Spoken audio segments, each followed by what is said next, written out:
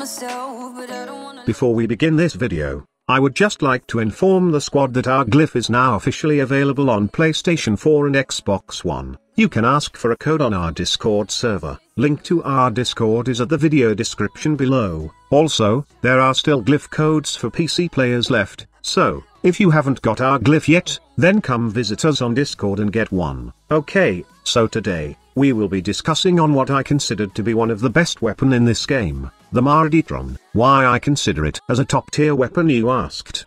DETRON is a secondary shotgun that packs a lot of status chance. In fact, you can easily reach 100% status chance with the help of 4 dual status mods. Since it's a shotgun, each pellets it shoots has a guaranteed chance to proc a status if you happen to mod it with 100% status chance. The only downside I see on this weapon is its fall-off damage and as well as that annoying recoil. However, these negatives are manageable by using the right Warframe for the job, or installing the necessary mods.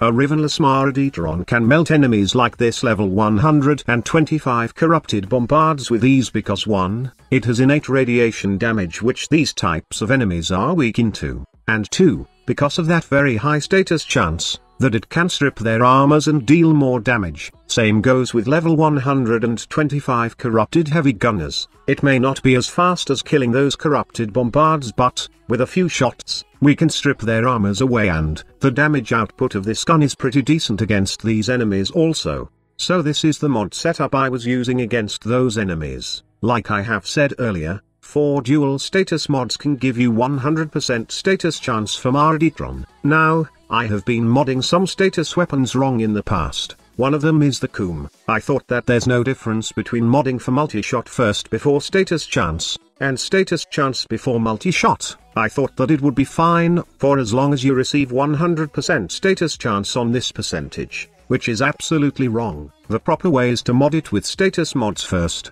before equipping multi-shot mods. So, as you can see, if we remove these multi-shot mods, it shows you that my build has 100% status chance. Basically, status chance for this weapon is crucial, to give each pellets a guaranteed status proc, and multi-shot mods are beneficial, as it adds more pellets. Now you may wonder, why I added 190% status mods on this build. It's because I want to proc corrosive more often, which is why I decided to add pathogen rounds on it. However, this slot here is optional, and, if you think you need more stability, then go for steady hands. Anyway, the damage output of DETRON is pretty good with just these 4 dual status mods, Hornet Strike, and these multi-shot mods. Lastly, if you have a Riven, then you can add it on this slot. For a DETRON Riven, I highly advise rolling for status chance as a priority roll, damage or multi-shot for secondary roll.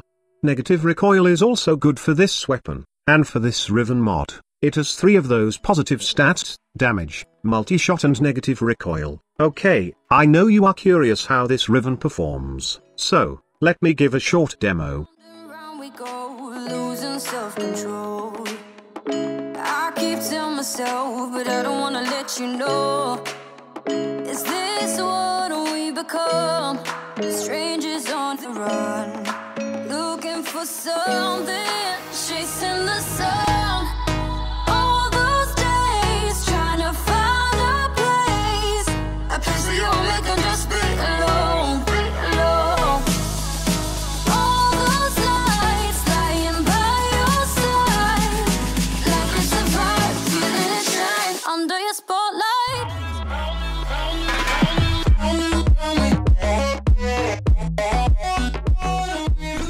Now let's talk about synergy. This weapon is an all-rounder weapon, and it can be used by any Warframes on low to high level missions, and even on endgame levels. However, there's just a few frames that makes this weapon insanely great. You can give it more damage by using it with frames like Chroma, Mirage, Rhino or Octavia. You can also use it with the Burb Zephyr. Just add the Jetstream augment on her, give its build a decent amount of power strength, and it will minimize that fall-off damage of DETRON. However, when it comes to the ultimate synergy, then look no further and use Mag. This Warframe just makes DETRON insanely great because of her magnetizability. In fact, if you want to play Mag on endurance runs, I highly advise that you try out DETRON with this awesome Warframe.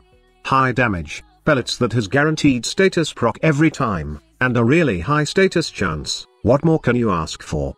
Truly, DETRON is a top-tier weapon that can be enjoyed by many casual and hardcore players alike. In all honesty, this is a secondary weapon that every Tenno in the game must have. By the way, be sure to check out my next video about Nizza. I will be giving my insights about this frame's rework, and give you some awesome builds that you will surely love. Don't forget to give this video a thumbs up if you enjoyed watching it, and hit that subscribe button if you want to see more Warframe videos from us. Thank you so much for watching. Squad Leader signing off.